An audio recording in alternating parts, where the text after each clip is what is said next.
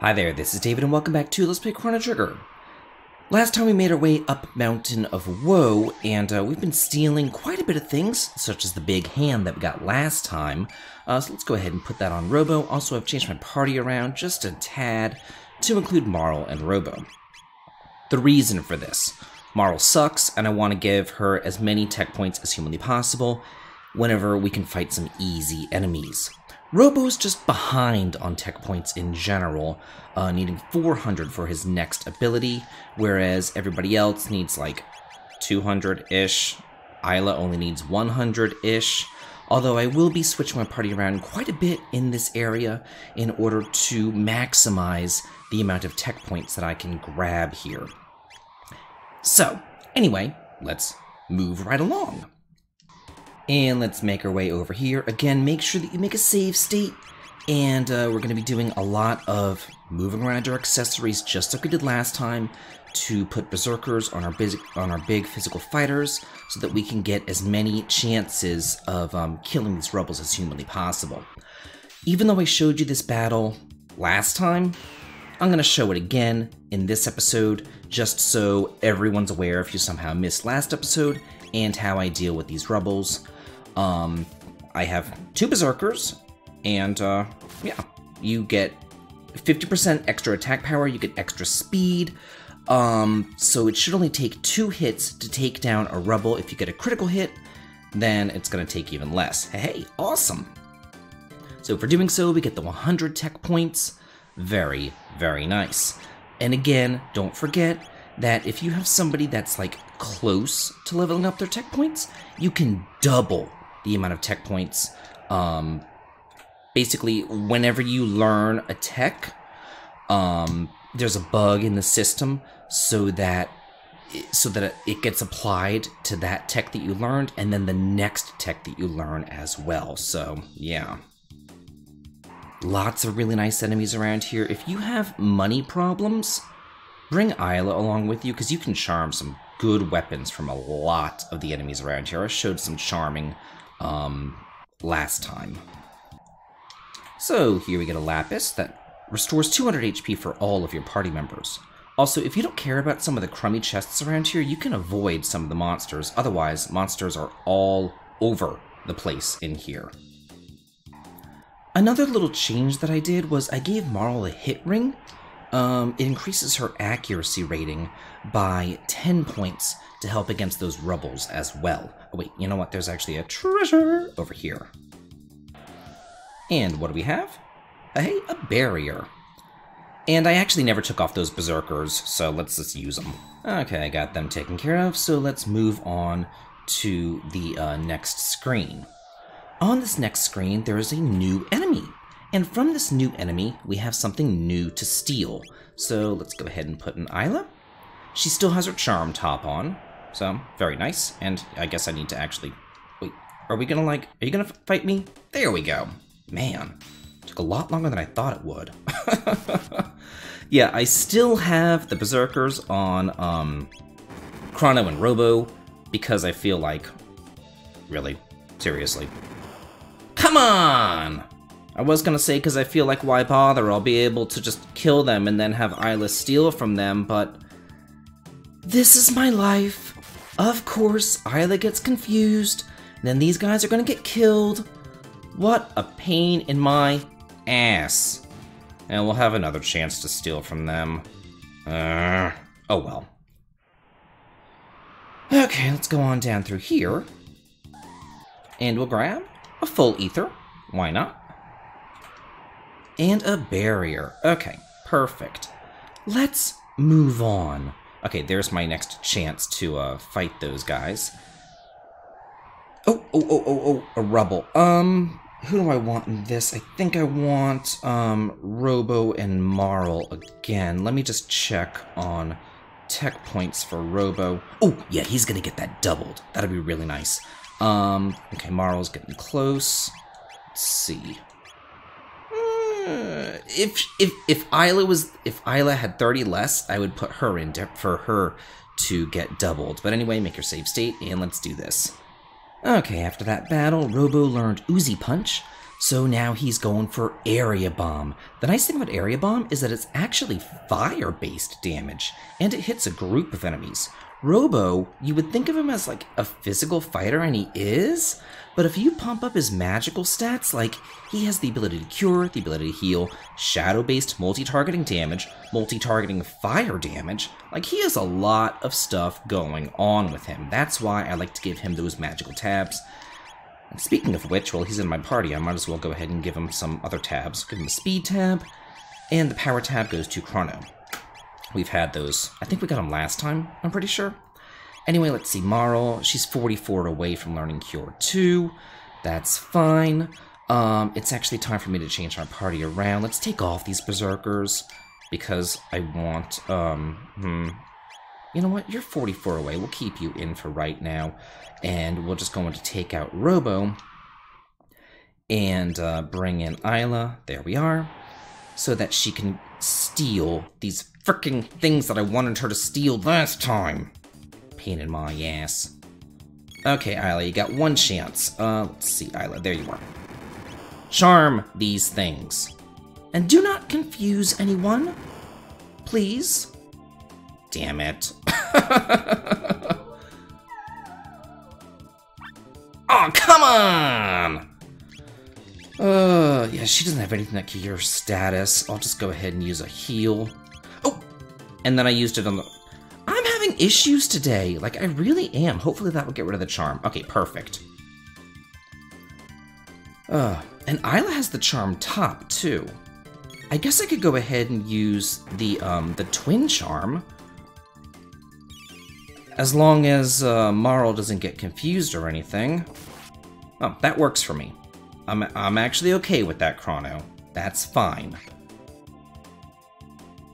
Oh, I wanted to steal this earlier. It would have made my life so much easier. Okay, so let's go with the twin charm. I'll try. Do not kill them! Come on! Woohoo! Got the pearl edge. Sweet! Okay, yeah. You can continue on that. He's already confused anyway. Yikes. Okay, that's fine. As long as you're not attacking me. Do you have some yeah, lightning too. That's multi-target. That works. Because we've got to get rid of these guys. Just something, anything. Gotta get rid of them. You have Ice 2. Ice 2 is multi-target. Use that. Okay. Wow, that was shockingly effective. I was gonna say that's not a whole lot of damage, and I'll probably have to do something else, but hey, that worked out for me. Great. Okay, the Pearl Edge. We just got that. Frog. That is an upgrade for his Mazamoon. It's about time you got one. Extra 50% damage against magical-based enemies, so that's really, really nice for him. And for all that trouble, you get a shelter and a shield. Not too hot, but hey, whatever. Moving right along. After that last battle, Marl learned Cure 2, so she is well ahead of everybody else in their techs. She's now going to be working on Life 2, which is a full HP restoration and revival spell. But since she is multiple attacks ahead of everybody else, I'm not going to worry about her for quite a bit of time. She's gotten everything that she needs, so let's go ahead and put Robo into the party. Because we do have a boss coming up. So let me go ahead and get set up for that while I'm in here. Isla has the Charm Top, you have the Power Glove. Let's go ahead and put on the Power Ring. Isla, and Charm Top is okay, that's fine. Berserker for Robo is shockingly effective, so we'll keep that on. The upcoming boss can do fire as well as shadow-based attacks, which is fine for the black male and the red male. You have the blue male, so we'll give you the red vest. Okay, with all that said and done, I think that we are good to go. Go ahead and use a shelter, if I can find the stupid thing. There it is. Okay, perfect. Not that it's really all that necessary. The next upcoming boss is actually surprisingly simple, I've got to say. We get a time hat there. The rainbow helmets that we already have are much better than the time hat, and all the time hat does is prevent the slow and stop statuses. Here we get a magic tab. Let's go ahead and use that on Robo. Even though I'm using him as a physical attacker in this upcoming fight, still having the extra magical based stuff for him is so nice. So what do we have here? It's like Ozzy again? Yeah, the Guru of Life. Maybe he's sealed in that ice prison.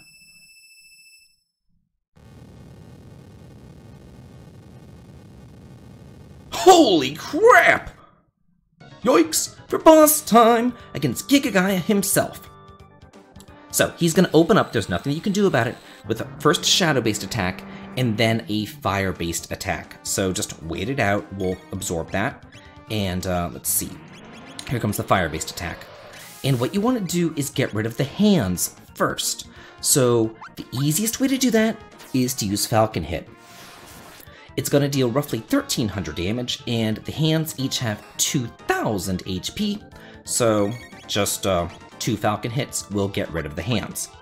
Then after that, we can go after Gigagaya. Gigagaya himself has no real attack, so he's just going to sit there, and Robo is going to continually berserk him to death. Now, at this point, Charm, and you are going to be using, where it is, Confuse, okay. The Gigagaya has a speed tab. Hopefully we get that. I kept the charm top on her. Hey, we did. Perfect. So now we can all just wail on the Gigagaya. He has 9,500 HP, and we should be able to get him down. Rock Throw will not be effective against him, so let's use Cat Attack. Remember, Rock Throw actually throws the monster, but because he's so large, he cannot be thrown. Sabin could suplex a train, but Isla can't throw this guy? Oh well.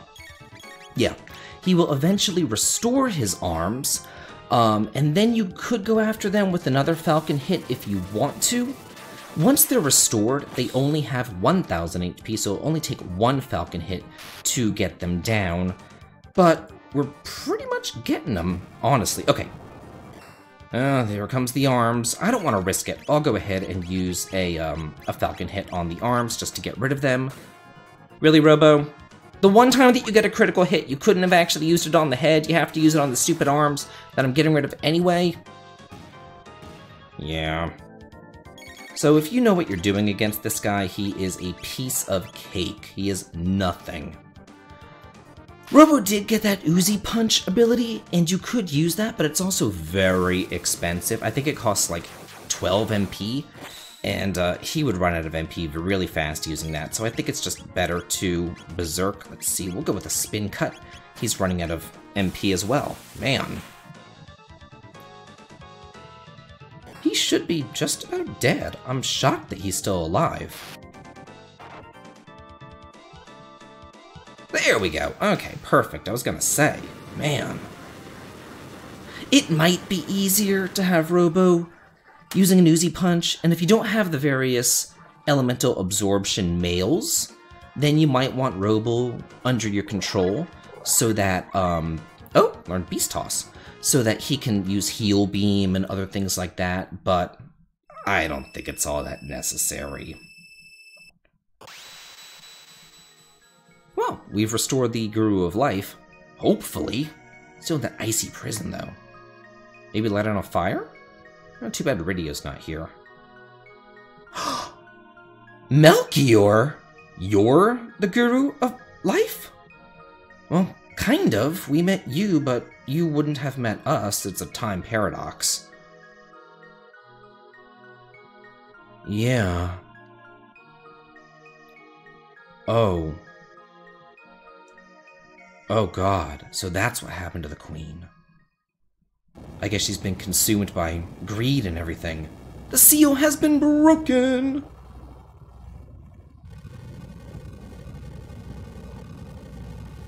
How's this gonna work? The mountain is...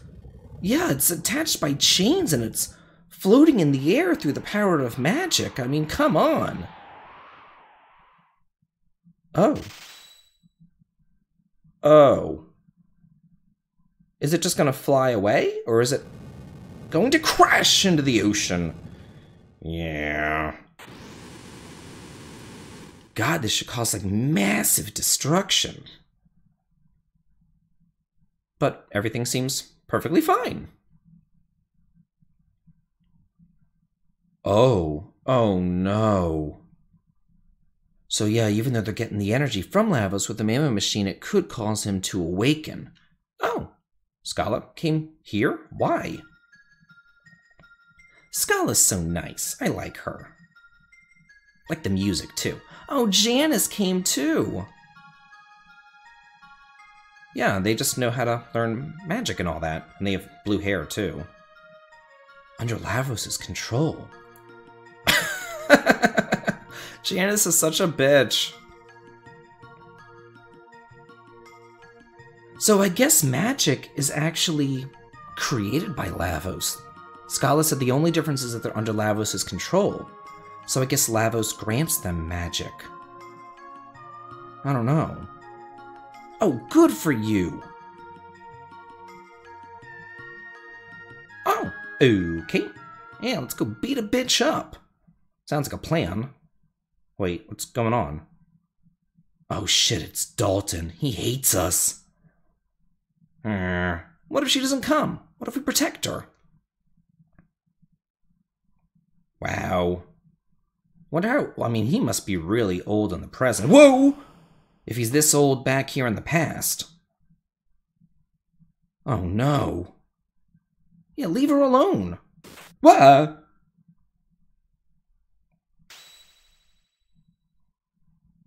Really? Seriously? I don't think that you're gonna harm a hair on her head. She is the princess, and she controls the power of the Mammoth Machine, and you're just gonna kill her at the drop of a hat?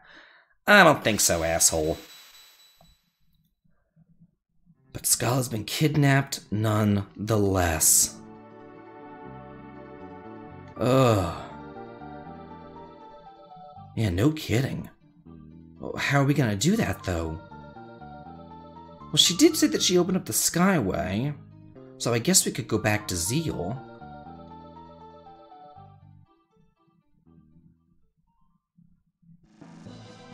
Hey, we get awesome Chrono music. Love it. Yeah, of course we are. Oh.